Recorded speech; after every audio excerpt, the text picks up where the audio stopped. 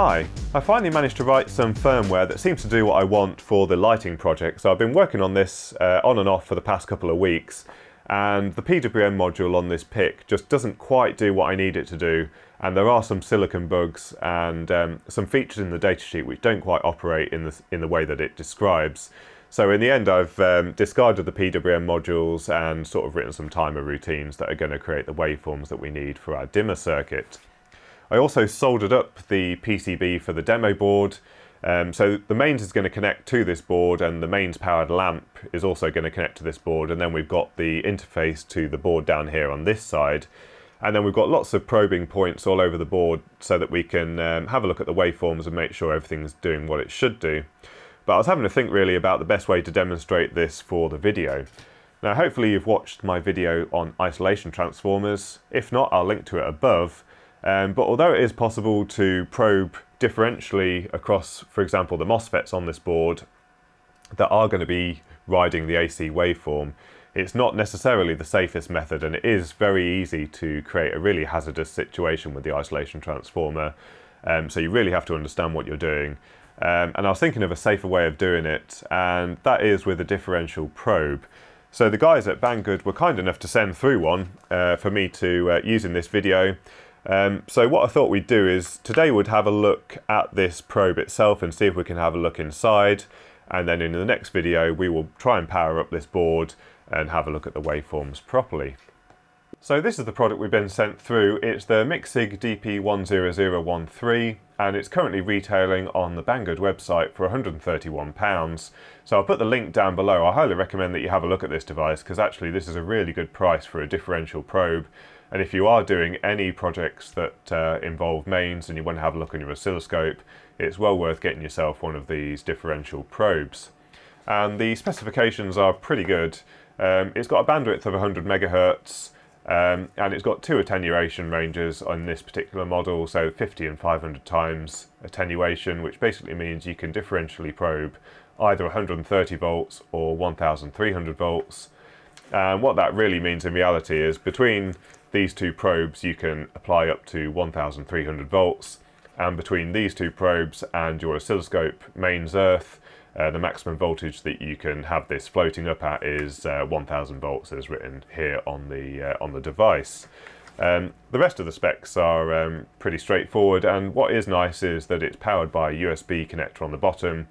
I'm not a big fan of devices that have batteries in them for this kind of thing, because often you'll pack it away for 6 months and then when you come back to it the batteries have leaked and ruin your device. So this one's got a USB connector on the bottom, and you just plug this in, for example, into your oscilloscope.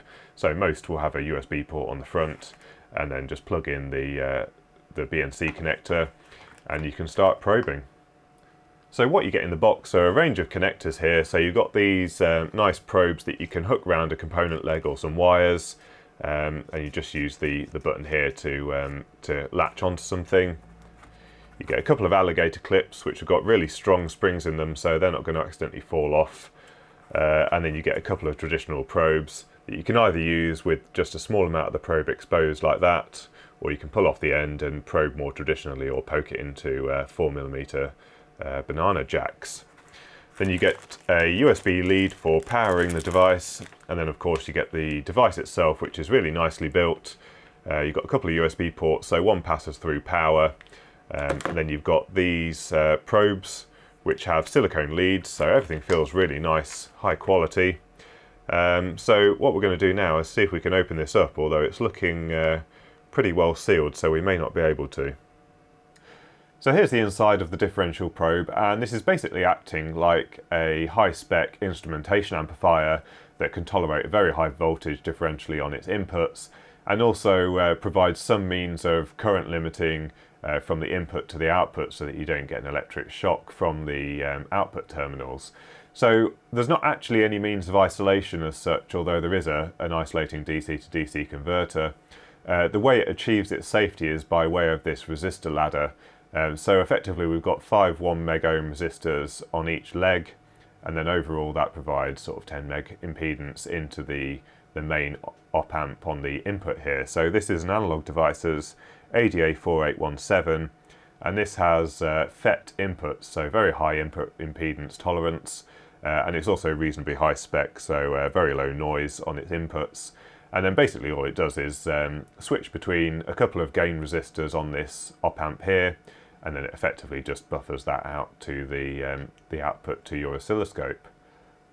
So what this DC to DC converter is doing is basically eliminating a ground loop between the BNC connector to your op amp and the USB connector here. So if you've got it connected to your oscilloscope, USB connector, there's not really an issue, but if this is, for example, connected to a PC or another USB supply, you could have a big ground loop between your oscilloscope and this USB lead, which could really interfere with your readings.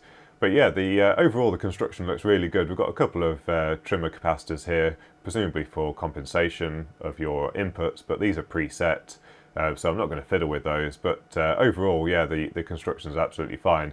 There is a shield that goes on the top here to shield the high impedance section here, and then the front cover just clips on top. So the configuration to use it with your oscilloscope is really quite straightforward. If you've got an oscilloscope like this, you can literally just plug it into the USB connector on the front to power it, and into one of the inputs with the BNC connector. I've set this to ×500 attenuation. You can just about see the button is glowing green. The lights in here are very bright, so it's completely washing out the button. And then on any modern scope, you can set the attenuation to a whole range of values, and the Vigol is no exception. So you can set it to ×500, and that means that all of our scaling, when you do the measurements, is all correct. And you can see here it's reading an RMS mains voltage of 240 volts, well 250 volts nearly, which is accurate. I just probed the socket, and you can see here I'm probing the mains directly and not creating any hazard, and I'm also able to touch the BNC connectors and not get an electric shock, so it's doing exactly as claimed. So there are some limitations that you need to be aware of. It's advertised as a 100 MHz probe, so the -3 dB point is at 100 MHz, and almost certainly the electronics in here is capable of that measurement, but the leads here are fixed, so you've got this long lead length, which means that you're never going to be able to probe a 100 MHz signal and effectively measure it on your oscilloscope.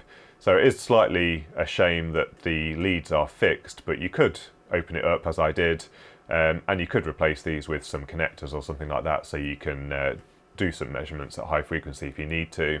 An example of that would be if you're probing a switch mode power supply that's running at high frequency, you might want to be able to probe at 100 MHz. But for general purpose use, this is going to be absolutely fine.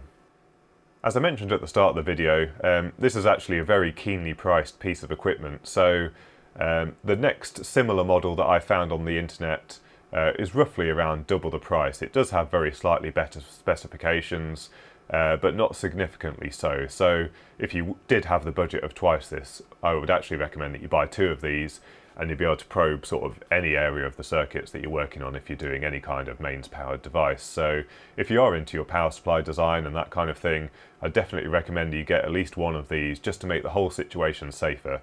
As I said, you can do it with isolation transformers, but you've got to really be careful with what you're doing. With this, you only have to worry about mains being present on these 2 leads, and all of your test equipment is, you know, on the safe side of the connection. So definitely a recommended investment. I think I'm going to buy another one of these because having 2 is really worthwhile, so you can probe your, I don't know, your differing signals on a switch mode power supply, that kind of thing.